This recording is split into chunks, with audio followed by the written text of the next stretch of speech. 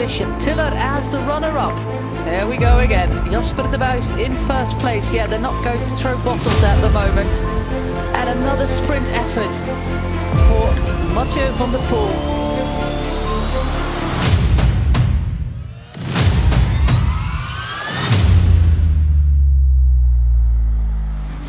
Push there by Lotto Destiny. Now it's up to Jonas Ricard with Philipsen still in third place. They still have one rider left. Final lead-out rider there for Opposite the Koenig. 150 meters to go. Caleb Ewan is trying to get out of that wheel of Jasper Philipsen. Philipsen is launching a sprint now. Ewan is not going to sprint. We have Jasper Philipsen. We have Jacobsen as well. A real battle to the line, but the win is for Opposite the Koenig. Jasper Philipsen wins the sprint. What a day for that team.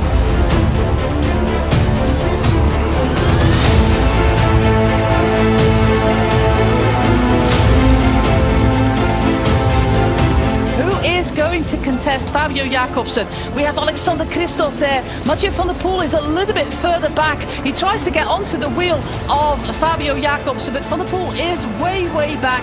Emils Liepins is there, Jasper de Buist is there, but the final 150 meters, and there is the launch pad for Fabio Jacobsen. Is anybody able to pass Jacobsen? Mathieu van der Poel is really going for it. Mathieu van der Poel on the inside, but no, it's Jacobsen winning the stage.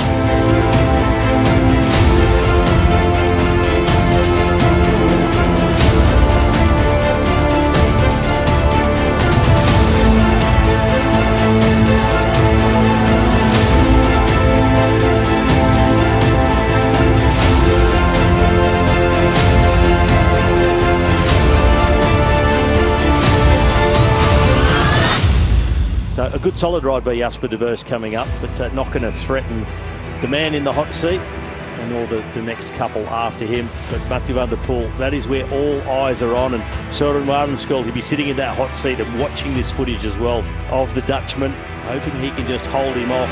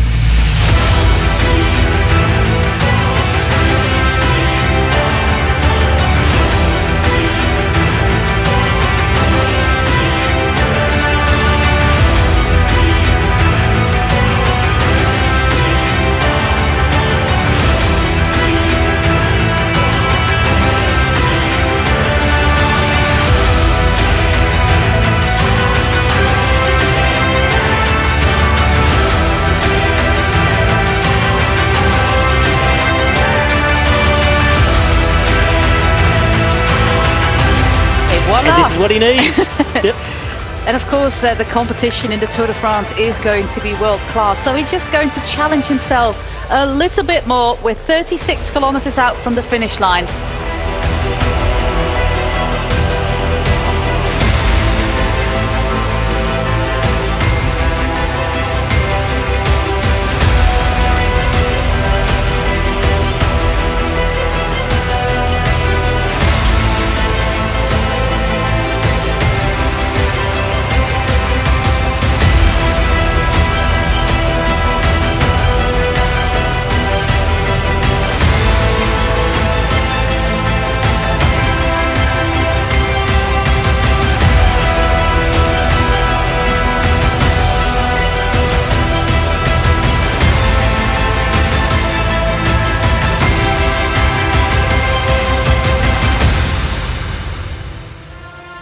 What more can we say about him? It's just Mr. Diamond's fantastic cycling. Just like that entire, whether that's Vingegaard, whether that is Pogacar, whether it's Wout van Aert, the sprinters that we have, the classics guys that we have, the really young riders that we have, truly in a wonderful age at the moment. And these riders, they make racing so fun to watch, and we're all happy for that.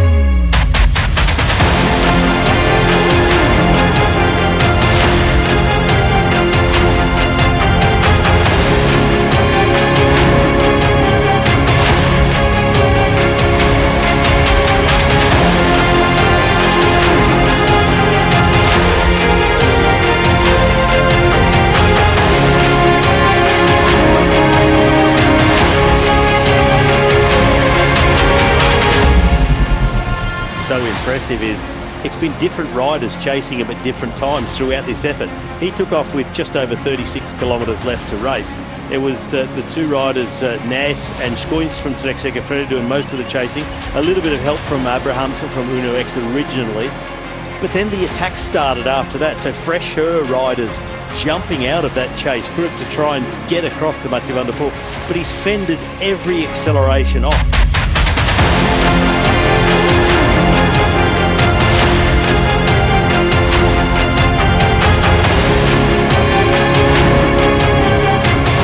Van der Poel, a long attack after Gianni Vermeers completely emptied the tank at the front of the peloton on the climb of the Côte de la Petite Somme.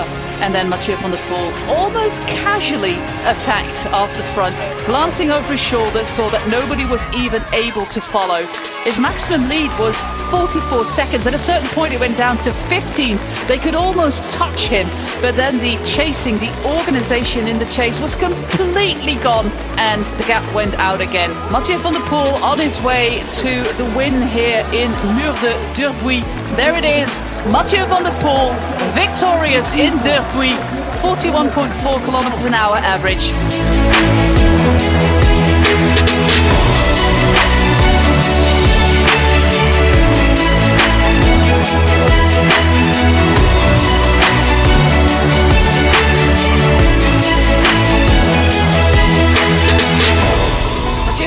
Trying to get Jasper Philipsen to the front. Ricard is looking for the leader. He's not going to contribute anymore. The final man is going to be Mathieu van der Poel. Also moving to the front are the riders of Trek Segafredo. This is that final turn, and it's a bit of a tight squeeze there.